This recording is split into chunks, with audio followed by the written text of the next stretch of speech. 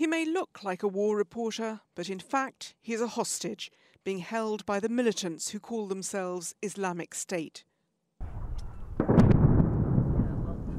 The propaganda message seems clear, a defiant denial that American bombardments of Kobane have succeeded in pushing the militants back.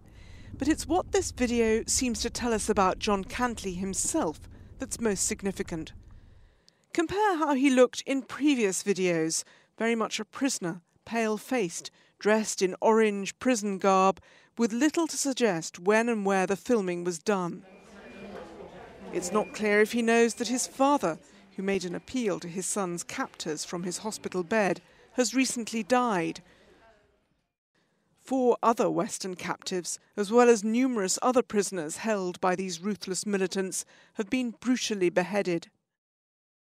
But this time, not only is John Cantlie apparently in Kobane, he also mentions 2 news reports from the 16th and 17th of October, suggesting that this video was filmed within the last 10 days.